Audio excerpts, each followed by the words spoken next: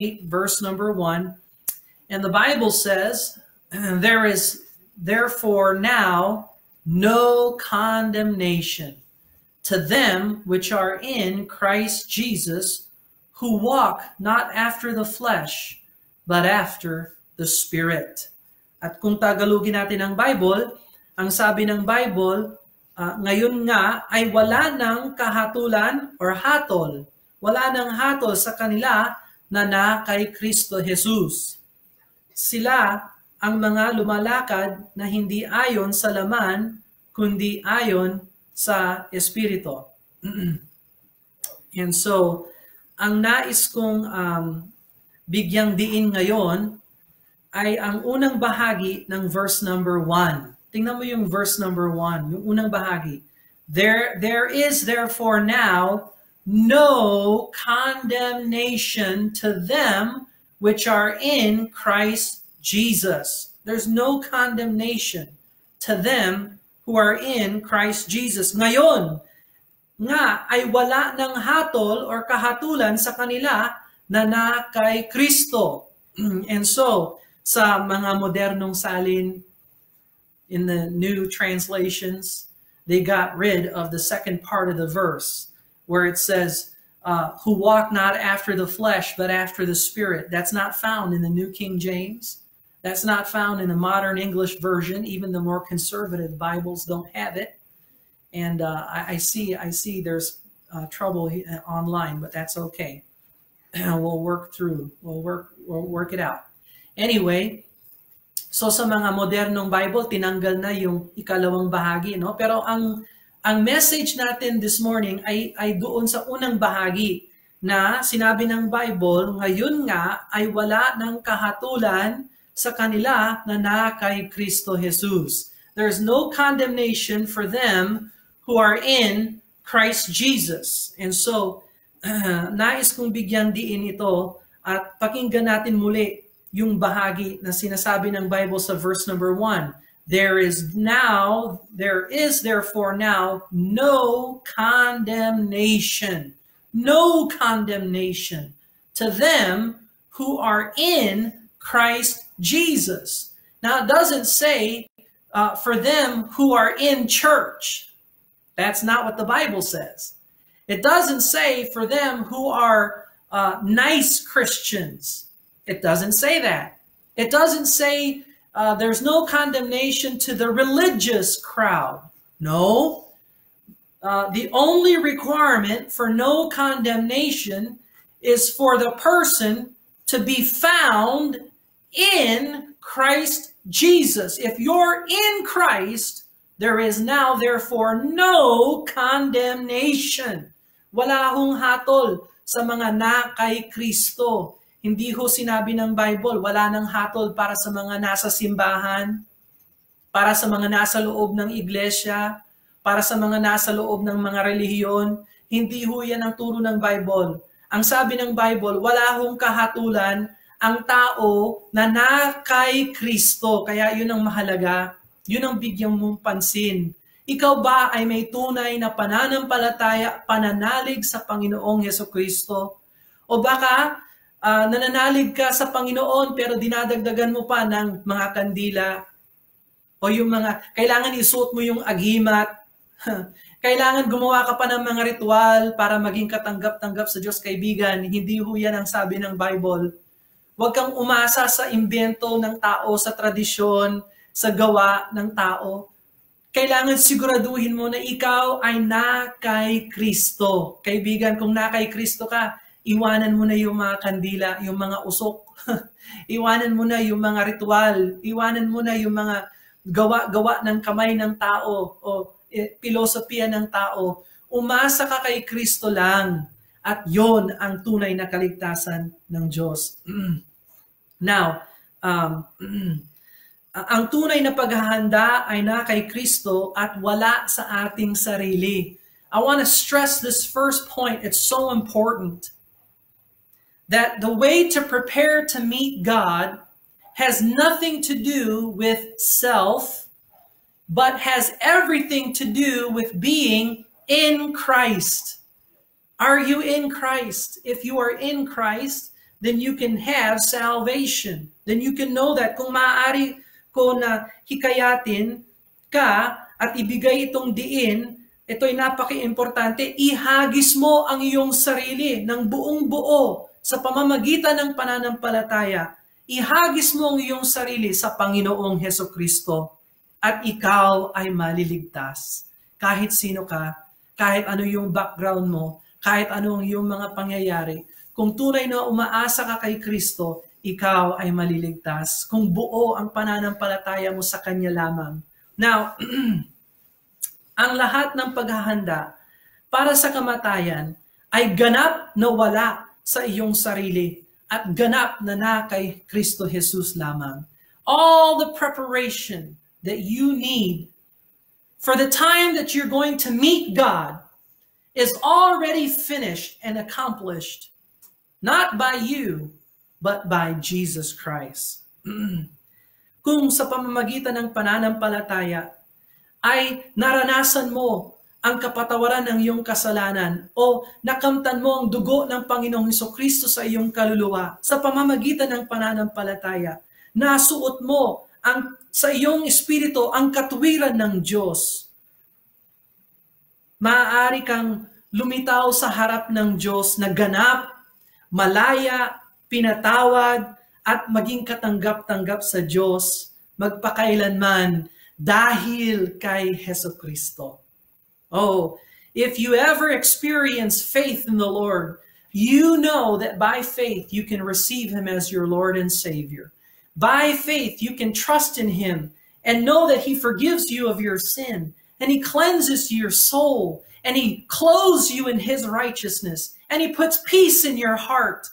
And through faith, you can be acceptable unto God the Father because of the Lord and Savior, Jesus Christ. Again, it has nothing to do with you. It has everything to do with Jesus Christ. Kaya, kaibigan, asahan mo na ito ay gawa ng Panginoong Hesukristo. Look over in Ephesians chapter 1. Ephesians chapter 1 and verse number 6. Get your Bibles, Ephesians chapter 1 and verse number 6. Look at what the Bible says. Ephesians chapter 1, verse number 6. To the praise of the glory of His grace, wherein He hath made us accepted in the beloved. Yun, Ephesians chapter 1, verse number 6. Siya ang gumawa ng paraan upang tayo ay maging katanggap-tanggap. So, ang paghahanda ay gawa ho ng Panginoong Hesukristo. Go over to Colossians chapter 2 and verse number 10. Colossians chapter 2, verse number 10. Colossians chapter 2, verse number 10. And ye are complete in Him. Ye are complete in Him. At kayo ay kompleto sa Kanya. Kay Kristo Jesus. Kompleto tayo sa Kanya. Walang pagkukulang. Kung ikaw ay na kay Kristo, wala hong pagkukulang ang buhay na walang hanggan. Walang pagkukulang sa kapangyarihan ng Diyos. Walang pagkukulang pag namatay ka, diretso ka sa langit. Hindi dahil sa iyong tradisyon. Hindi dahil sa iyong gawa.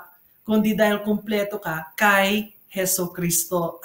Ang emphasis natin ay sumampalataya ka kay Kristo, kaibigan. Now, bakit kay Kristo at hindi sa atin? Bakit kay Kristo at hindi sa atin? Why is it important that salvation is in Christ and not in ourselves? Why? Kasi hindi tayo tinatanggap ng Diyos dahil sa ating mabubuting gawa o magandang loob o malinis na puso. No? No, God does not receive us because of our good works. God doesn't receive us because we're such a nice person. Are you always a nice person? No. God doesn't receive us because we have such good heart. Now, you may have a good heart, but that's not salvation. You see, tayong lahat ay makasalanang tao. Romans chapter 3 verse 23, for all have sinned and come short of the glory of God. All of us ay may pagkukulang, may pagkakamali. Kahit na yung mabuti sa atin, may halong kamalian. Kahit na yung pinakamalinis na puso ng tao, meron pa rin kabaluktutan, kadiliman na nasa loob ng puso ng tao. Ang sabi ng Jeremiah chapter 17 verse 9, ang puso ng tao ay mandaraya, higit sa lahat at lubos na masama. Pansinin mo ang sinabi ni Jeremiah sa puso ng tao. Mandaraya, mandaraya, higit sa lahat, at lubos na masama. Sinong nakakaalam kung gaano ito kasama? Yun ang tanong ni Jeremiah. So, the Word of God teaches us that our hearts, yes, you may have a nice heart, you may have a good heart, you may have an honest heart, but the Bible says that our hearts are deceitful above all things and desperately wicked. Jeremiah chapter 17, verse number 9. And then he asked the question, who can know it? Who can know the extent of how evil our hearts could be? Oh, I think only God knows how evil, even ourselves. We don't know what evil we are capable of doing in our hearts. And so we need a Savior. We need somebody to save us from ourselves, outside of ourselves. Totoo, ikaw ay makasalanan. Totoo na ikaw ay may sala. Totoong ikaw ay kawawa talaga. Totoo na hinahatulan tayo ng batas ng Diyos. Hinahatulan din tayo ng konsensya natin, ng sarili natin. Wasak na wasak ang buhay natin sa kasalanan at nadadamay tayo dahil sa kasalanan ng iba. Patungo po ang tao na hindi ligtas sa impyerno. Ngunit, kung ikaw ay tumingin kay Kristo Jesus, kung ikaw ay sumampalataya kay Kristo Jesus, at tunay na ikaw ay umasa sa Kanya, ikaw ay gagawing ganap o matuwid ng Panginoon. Oh, I want you to know, yes, you're a sinner. Yes, you're guilty. Yes, you've broken the law of God. Yes, you're on your way to an eternal hellfire. But I want you to know that if you would take a simple look of faith to the Lord Jesus Christ, if you can just simply believe Him and trust in Him and call upon Him and turn from your sin and take the Lord Jesus Christ as your personal Lord and Savior, you can be saved because Jesus made a way. Jesus shed His blood. He was the lamb sacrifice for your sin. And so now that if you are in Christ Jesus, guess what? There is now no condemnation for them who are in Christ Jesus. Oh, ang tunay na handa ay yung mananampalataya kay Kristo lamang. Siya ang handa na humarap sa isang banal na Diyos. Dahil hindi siya nakatayo sa sarili niyang kabanalan, sa sarili niyang kabutihan, nakatayo siya kay Kristo Jesus. At nakatiklop siya sa kabutihan ng Panginoong Hesukristo. Oh, the person who's ready to meet God, that's the person who is in Christ Jesus. Because as he stands before a holy God, he stands in the righteousness of the Lord and Savior, Jesus Christ. He doesn't stand on his own righteousness. Our righteousness is filthy rags. Our righteousness is worthless. But the righteousness that is bestowed upon us and covers us, we're covered in the righteousness of the Lord Jesus Christ. And His righteousness becomes our righteousness by the sacrifice and the blood atonement of the Lord and Savior, Jesus Christ. So kung nais mo na maging malinis yung puso mo, kung nais mo na maging taimtim ang puso mo, kung nais mo na yung puso mo ay maging punong-puno ng kapayapaan at pananampalataya, kung nais mo na bigyan ka ng bagong puso ng Panginoon, espiritual na buhay, kaibigan, huwag kang tumingin sa iyong sarili. Tumingin ka kay Jesus Christ. Yun ang tunay na kaligtasan, yung umaasa, yung tumitingin sa Kanya at sa Kanya lamang. Wala hong halong relihiyon ito, wala hong halong gawa, walang halong sakramento, walang halong ritual, walang halong tubig, langis, usok, kandila, rosaryo, wala hong kahalong dyan. tunay na pananalig lamang, mapayapang pananalig sa Panginoong Hesukristo. Gaya ng umaasa ka sa Panginoong Hesukristo. Siya ang tagapamagitan, siya ang tagapagtubos, siya ang tagapagtanggol, siya ang tagapagligtas. Oh, it's the Lord and Savior, Jesus Christ. And it's not mixed in with Jesus and rosary or Jesus and the necklace, Jesus and the candle, Jesus and smoke, Jesus and the sacraments, Jesus and baptism. No, none of that. It's only through Jesus Christ alone. Alone. No mixture of religion. No mixture of works. No mixture. It's just faith. Believing the Lord Jesus Christ. Realizing He is the substitutionary sacrifice and payment for me. He paid it for me.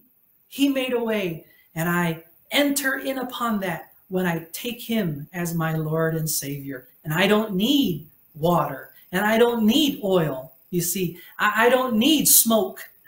I don't need candles. I don't need church for salvation. I only need Jesus Christ. Oh, this is what it's talking about. Are you in Christ? So ang imbitasyon ng Panginoon. Listen to the invitation of Jesus. Handa ka na ba? Kaibigan, tanungin muna kita. Handa ka na ba na humarap sa isang banal na Diyos? Are you ready? Are you prepared to meet a holy God? Are you ready for death? Are you ready for the judgment beyond death? Are you ready to face the Creator and Redeemer God?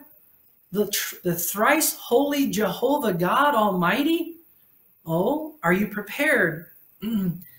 Let me say that one look of faith on the Lord and Savior Jesus Christ is enough and sufficient to prepare you to see the Lord. Yon, magiging handa ang iyong kaluluwa sa isang tingin lamang ng pananampalataya sa kordero ng Diyos, sa Panginoong Hesukristo. Tunay na pananalig at pananampalataya sa Kanya. Now, hindi kailanman kilala si Hesukristo na tumatanggi sa isang mapakumbabang makasalanang tao. Never niya ni-reject ang isang tao na tunay na lumalapit sa Kanya at nananalig sa Kanya.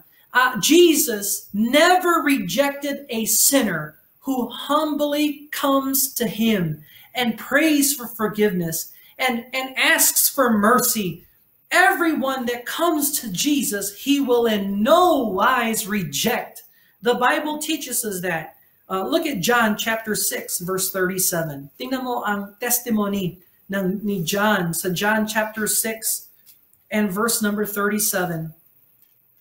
John 6:37, all that the Father giveth me shall come to me, and him that cometh to me I will in no wise cast out.